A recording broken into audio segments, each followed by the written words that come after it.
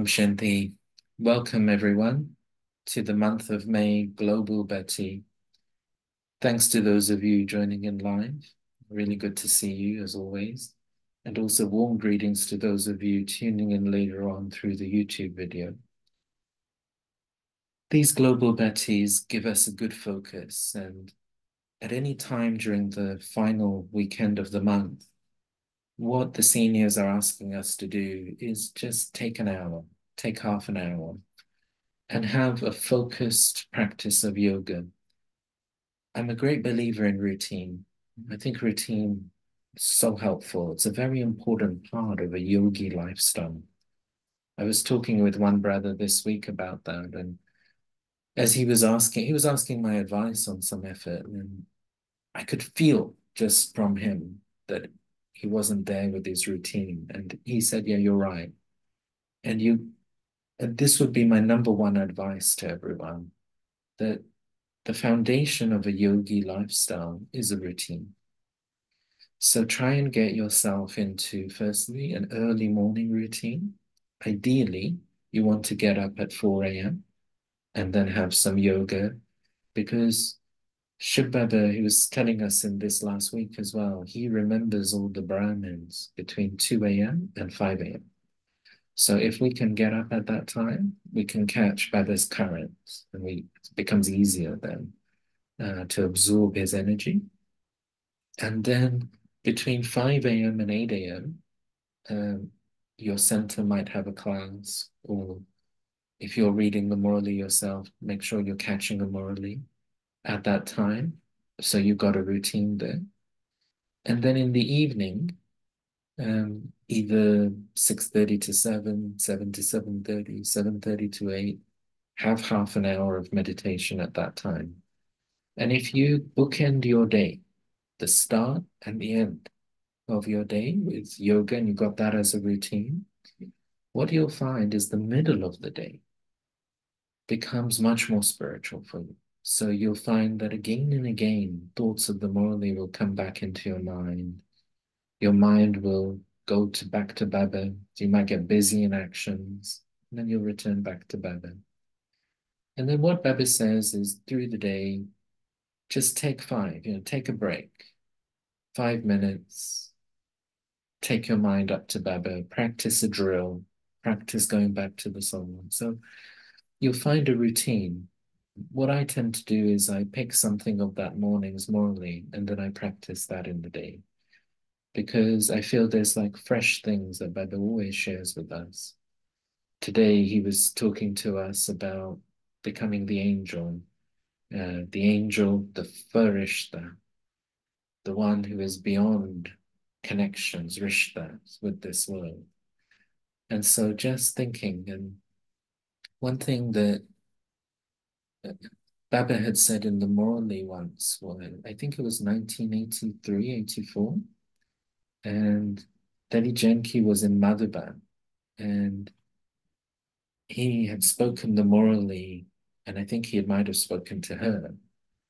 And he said something in that Morley that Brahma Baba used to keep his angelic form in front of him and make effort.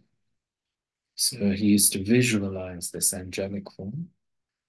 And because Daddy was in front of Baba when he said this, he took it like as a signal. So I can remember her mentioning this a few times back in the 1990s, and she mentioned it a few times to me personally, because it was an effort she was making. Brahma Baba used to just keep his angelic form in front of him and keep comparing. What am I like? And what is this angelic form like? Where do I need to get to? So in today's meditation, we're going to do that. The other part of the meditation that we're going to do is linked with Shiv Baba, because we had some advice this week from Brahma Baba on how we have to have yoga. And what Brahma Baba was explaining is that we have to begin to praise Shiv Baba with a sense of wonder. And as we do that, we'll take ourselves into the experience of that title, of that praise.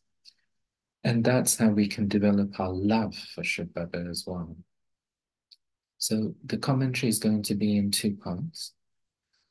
With this, at some point, I will do an English interpretation of this. I'd watched an experience of one of our Didis who's based in Gujarat, and she was a trance messenger right from the early 60s. And she came from one of the mountain areas of India. She was uneducated. She really said she didn't know anything. She literally didn't know anything about anything.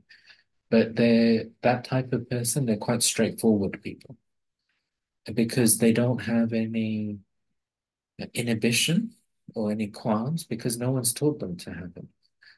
And she, in the early days, she was in Madhuban and it was in Baba's hut. So where Baba's hut is there was a temporary Baba's hut that was constructed of more flimsy material in the hot season. So Brahma Baba could stay out there when it was hot.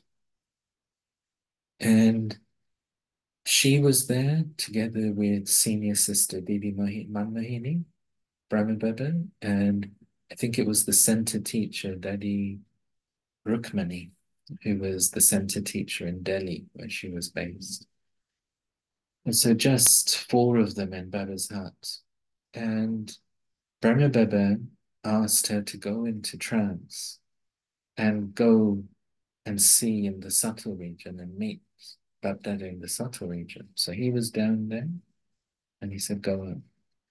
And he said, go and meet my angelic form up there and tell me what you see. So she went up. Remember, she's a very innocent, she's very new in knowledge, and she just was very innocent anyway. So then she comes back and Brahma Baba asks, tell me, what did you see? And um, she said that, Baba, I saw you there. Okay, and was that Baba that you saw there like this, Baba? Oh no, Baba. He was much better than you. Much more beautiful than you. So Didi Manmohan in terms of girl, have some respect here. What are you saying? And then Brahma said, no, don't worry about it. Let us speak. How was he better than me? Oh, he was much brighter than you, much more beautiful than you. Everything was sparkling. It was just like light emerging. He was much more powerful than you. And so this was 1961. And then November 1968. So by then she's a bit more experienced, but she was in Madhuban again. And Brahma Baba asked her to go again at that time. And what had happened was for a few weeks, she had begun to have these experiences of Brahma Baba being in the subtle region. So she had begun to get quite worried because she had begun to see in advance. And when Brahma Baba asked her to go, she went and came back, and Brahma Baba said, daughter, what did you see? Baba, I saw you. And what was that Baba like? There was no difference. They were just as I'm seeing you now, that's what I saw. And she said, Baba, I know you're going to go now, aren't you? So this was like October, November 68. So Baba said, your daughter, you're not to think about anything, not to say anything to anyone. But then later on, Shiv Baba did say that Brahma Baba had become an angel actually 6 months in advance. He was just in the body. So it was an effort that Brahma Baba had made over time. He was keeping this angelic form. So in today's blessing, Baba has said to us that an angel is someone who doesn't have connections down in this world.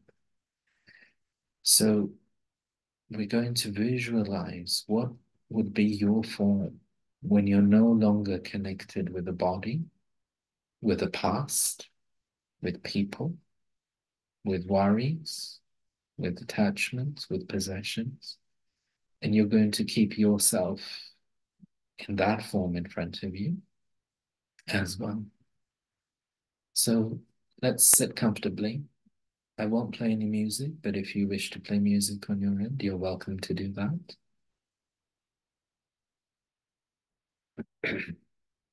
And of course, we always, first of all, take our attention to the center of our forehead. And we remind ourselves that we are a soul. Whoever said you forgot the contrast between the soul and the body in yesterday's morning. So we remind ourselves that the human being is two parts. The human is this organism of nature, this body. It's made up of all sorts of different bacteria, all sorts of different cells, all sorts of different materials. And though they will just go back to nature. And I, the soul, am a spirit, and I'm from the soul world. I'm going to go back there. I, the soul, am comprised of the mind, the intellect, and the samskara. The brain is like the roots of this body. The spine, the torso is like the trunk of this body. The arms and the legs are the branches of this body. The fingers and toes are the twigs of this body, of this tree, of this body. But I'm taking myself into the seed form, I, the soul, and the seed. I, the eternal soul, in my essence, am comprised of three qualities. I, the soul, am love. I, the soul, am truth. I, the soul, am power. I am love. I am truth. And I am power.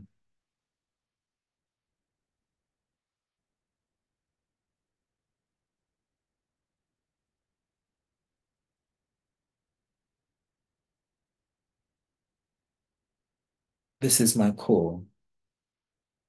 Everything else is an expansion. But behind everything I do is love, truth, and power. My mind tends to stay in the expression, in the manifestation.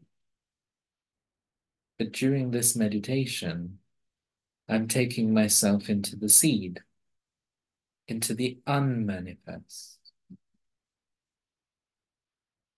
And in my core, in my essence, I am love, I am truth, and I am power.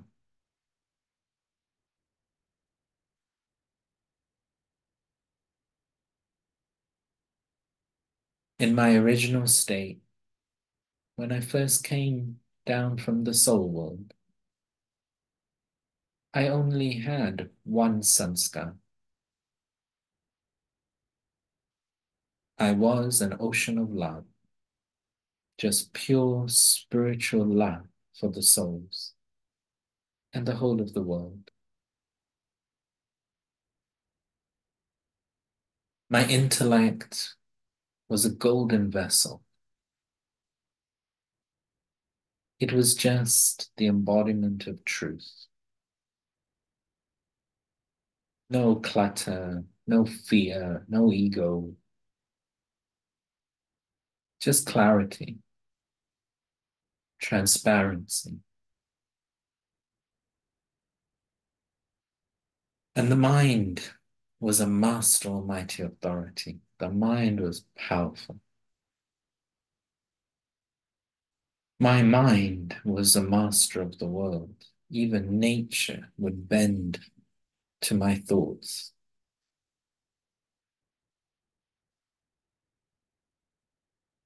And now Baba is taking me back to my original consciousness.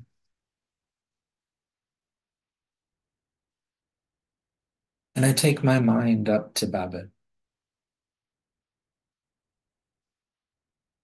Baba is beyond the languages of this world, and he speaks a very subtle language of silence, just very subtle thoughts. And he prefers being in the soul world because he's outside of the box that I put myself in this world. All human souls are living in boxes. The box of their role, the box of their relationships. To be human means to be connected down here. But Shiv Baba is not connected down here. He is free. He is constantly incorporeal. And so in his company, I also become free. He is the father of the unlimited. And in his company, I feel more unlimited. And I look at Baba and I marvel.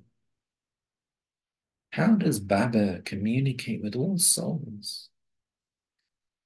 And what a marvelous intellect he has. He can understand all souls, all children.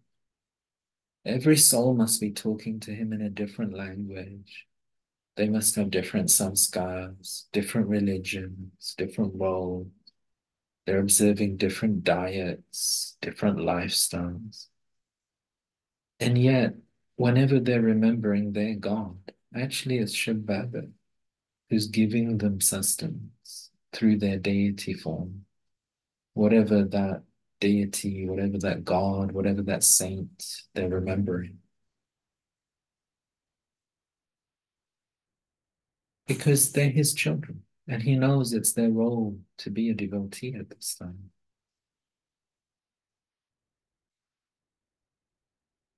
And Baba tells us, and he even tells Brahma Baba, that there's a line in the Gita that, hey Arjun, you don't know your many births. I come and tell you.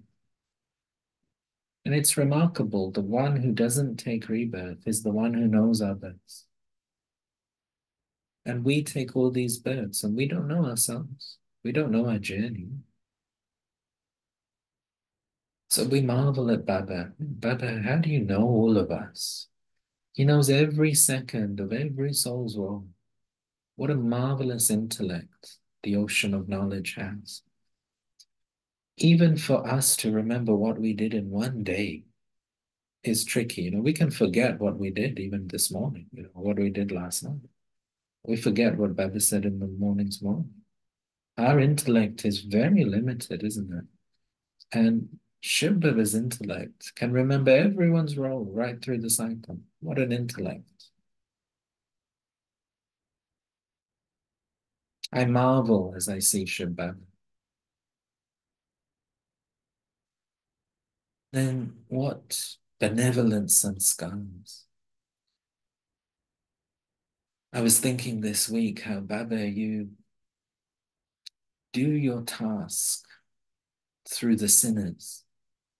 This is your greatness, maybe one of your greatest greatnesses. You don't use pure souls. Baba says that, Brahma Baba was commenting on that this week, that really, or last week, that really Shiv Baba is a diamond.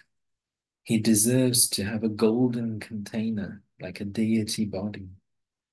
But actually, He comes into the Iron Age, into an Iron Age body, and he gets his task done through all of us when we are at the end of our cycle.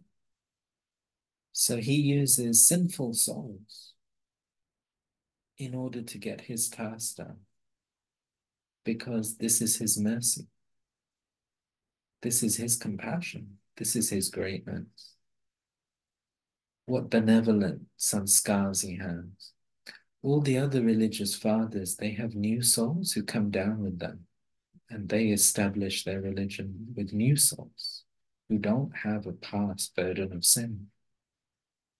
But Shiv Baba is the only one who establishes his religion with old souls. And that's because his sanskars of benevolence, they're on a different level. This is why the Supreme Soul is called Shiv, the benevolent one, the kind one, the compassionate. That's what Shiv means. And Shiv Baba, I look at your mind. You are the almighty authority. You have all the powers, all the siddhis inside of you, and we have to absorb them. We have to please you in order to gain them ourselves. So what a mind, what a silent mind as well, a mind that's never had a waste thought. Oh, and doesn't even, not even waste thought, like not even just like even a gross thought, even a slightly extra thought. So very silent, Baba, you are the ocean of silence. Your mind is silent, pure, and powerful. And in the company of your mind, I become peaceful. And Baba, your greatness is that despite being the Almighty Authority, you don't scare anyone. You are gone because of your restraint. You have such power that you could just dominate all of us. And you say, no, I've just come to serve you. I am your obedient servant. Every day you say namaste to the children. And instead of dominating us, you empower us, you uplift us, you make us worthy of the golden age kingdom. You don't even come and sit there on the throne yourself. Such selflessness.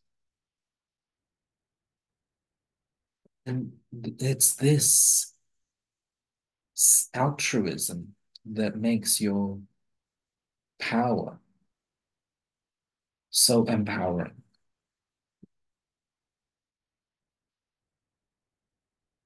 You are the only one who has the power to purify.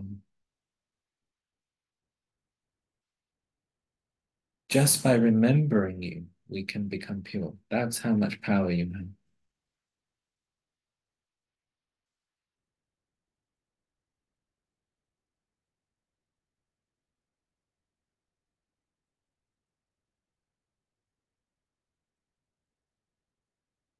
You don't create fear in any of us. Our physical fathers, teachers, and sadgurus, in this world, it's difficult without fear. Otherwise, we might have chaos. So our societies are a little bit based on fear. Our families a little bit based on fear. But yet, you don't create any fear. You remove fear from within us. You remove sorrow. You remove worry.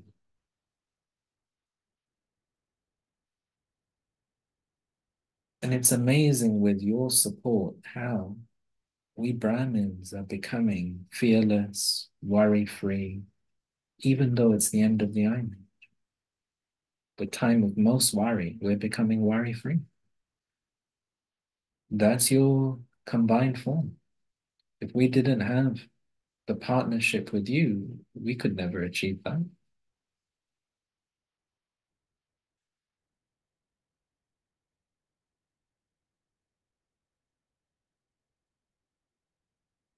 And you say to us, children, you have to follow Father Brahman.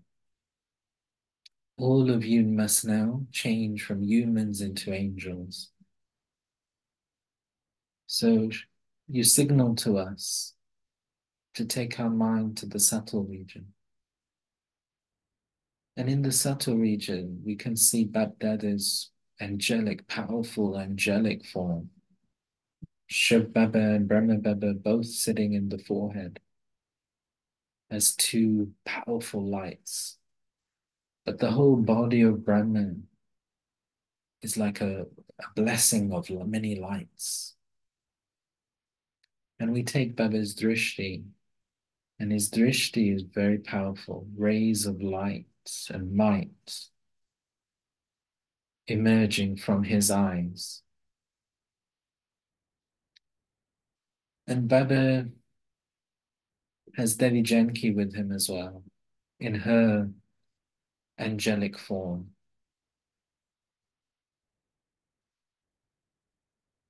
And Devi Janki and Baba, they both remind us, children, make effort with your angelic form in front of you. So maybe you haven't done this before, maybe you have. Let's do that now. So next to Baba and Daddy, begin to visualize what your perfect angelic form will be like.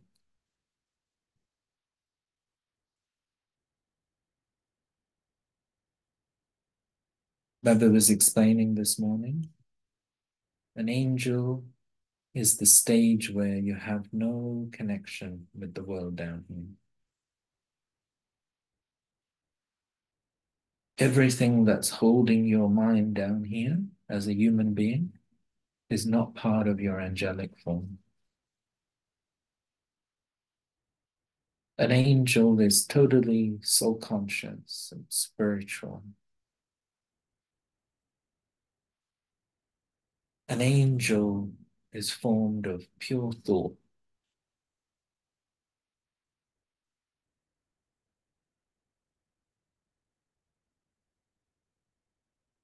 An angel doesn't have any worldly design.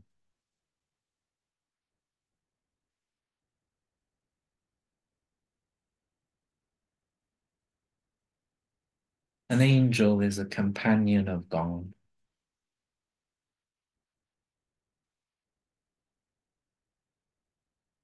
So let's spend 5 minutes now looking at our angelic form and thinking about ourselves in what is our destination.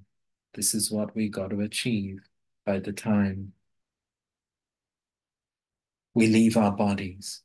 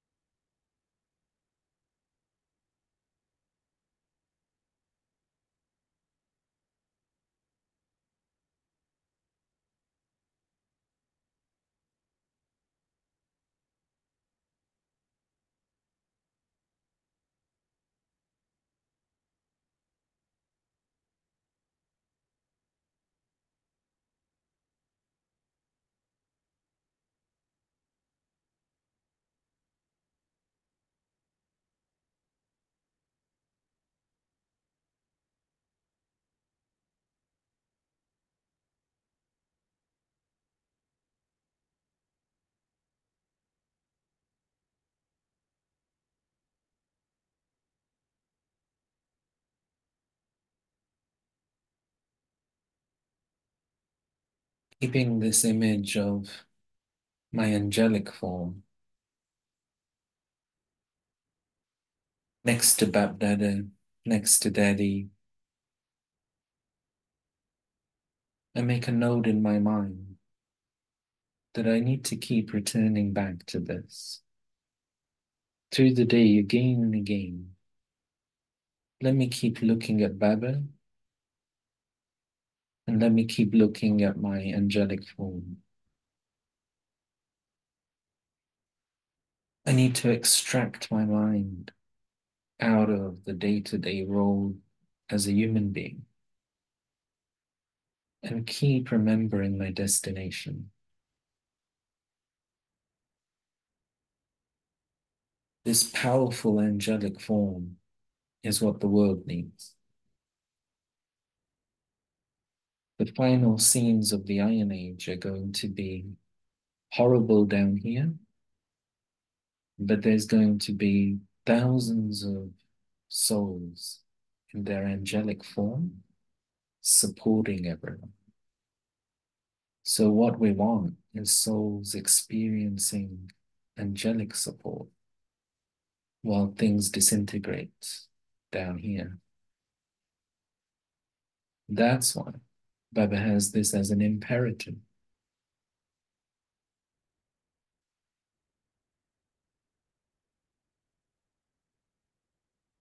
I think of Baba in the soul world and I thank him again. I marvel at that mind, intellect, and sanskars. And I think of myself back in the throne of the forehead as the seed of this body.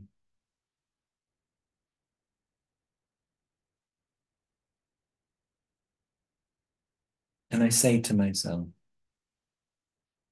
that this is the time for spiritual endeavor, for sadhana. Let me remain engaged in that.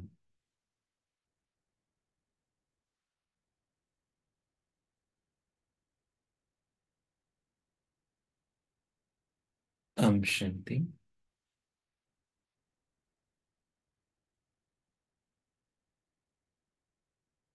So we'll stop the meditation here. But if anyone would like to share any experiences or reflections, those of you that are with me here, you're most welcome to do so.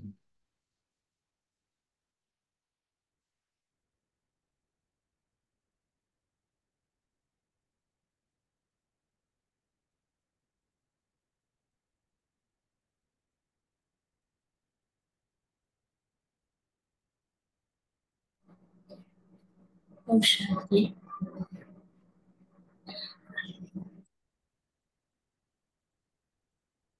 Visualizing myself in the solution as angel. Um, my thoughts went to Daddy Prakash being there as well. That was the daddy that was there.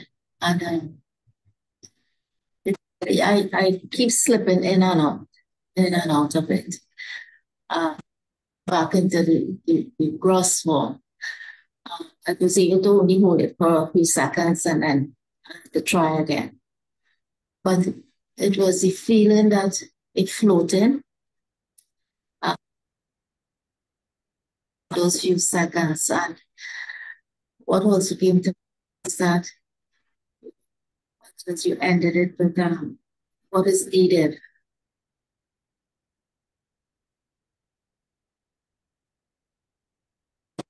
Just how much effort I have to make on the self where I need to be. But the experience made me realize that it's not all that difficult. It's just I need to be constant with it. I have visualized before, or tried visualizing this subtleness and angelic form. But when I'm in Baba sometimes in the drill or even in the Murrays when he says emergent angelic form, sometimes in my day-to-day activities, I would see myself in front of me, step back for a few seconds and say, this is who I am.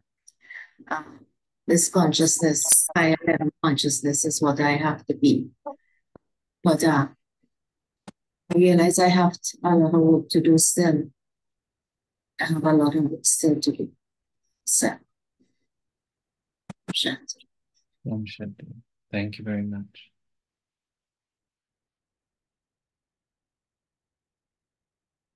Anyone else like to share?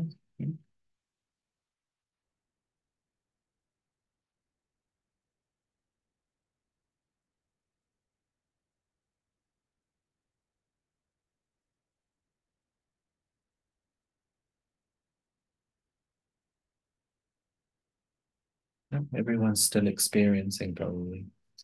Ranjimbo, would you like to share anything? So if we continue this practice this weekend of the global bhakti, the practice with Shiv Baba is something we need to continue, as Baba is saying to us. We have to build our chant.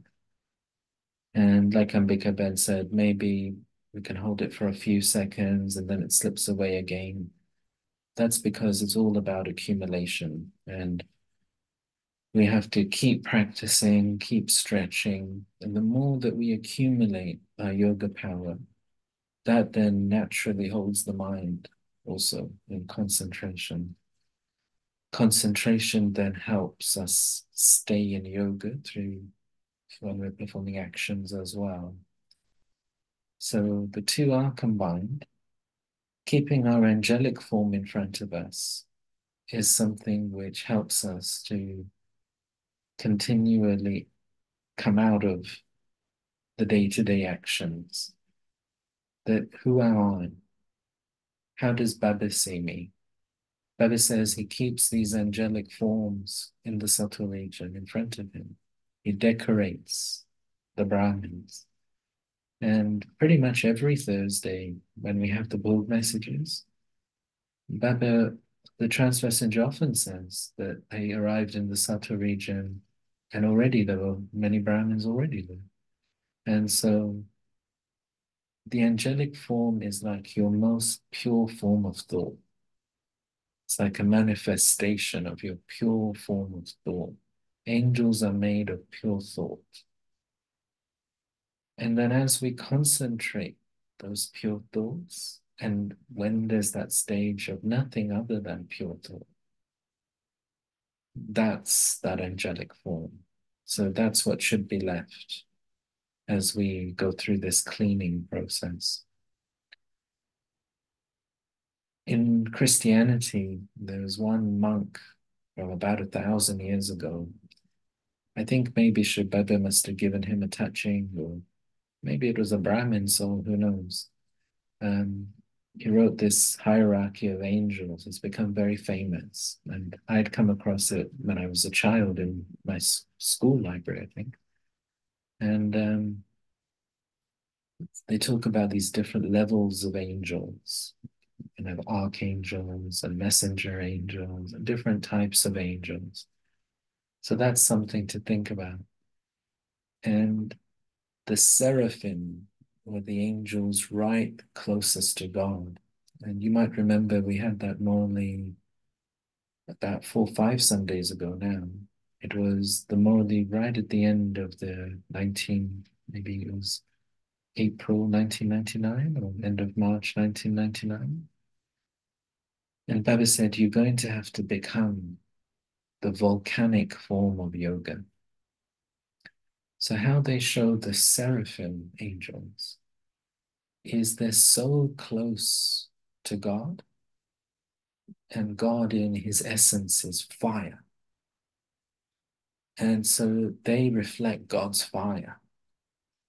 So they show some angels that are like messenger angels, others that are like comforting angels, others that are guardian angels.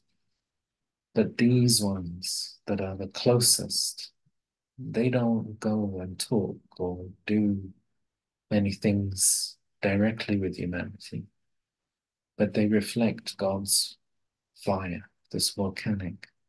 So when I think of myself, I think of myself like that. It reminds me, it did remind me just now, that ultimately I have to become the form of fire. The fire of yoga burns away my past burdens. So it's heat for removing the alloy, for burning away past sinful actions. But it's coolness. The fire burns cool when it is subduing the fire of the vices. It's like putting water on fire when it comes to the fire of the vices. And so that form of fire, developing such powerful yoga, is what the world needs, because Baba is expecting us to cool down the fire of the vices, subdue it, firstly within ourselves and then in the world.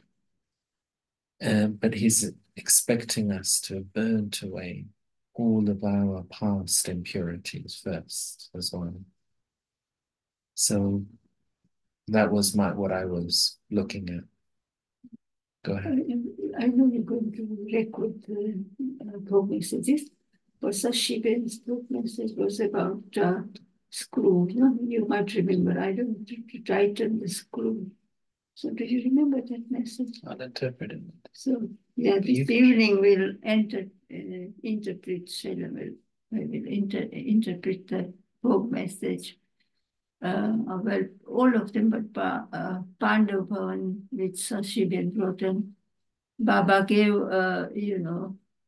observed that still our, some children's thrones and stage that is shaking.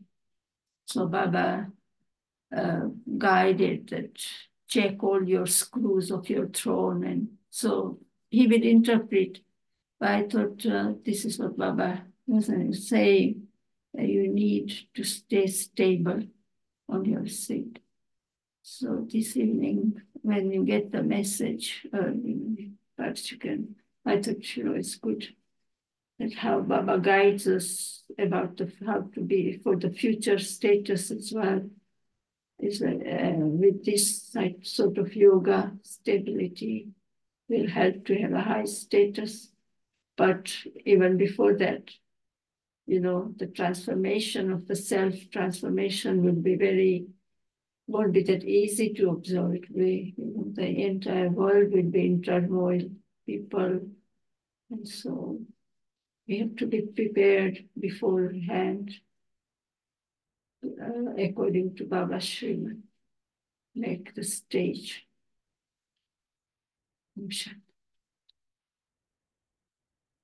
Okay, so let's stop there.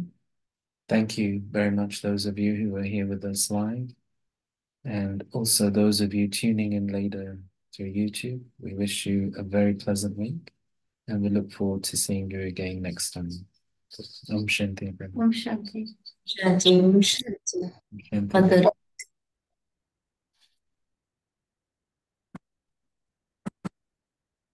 Om Shanti, everyone.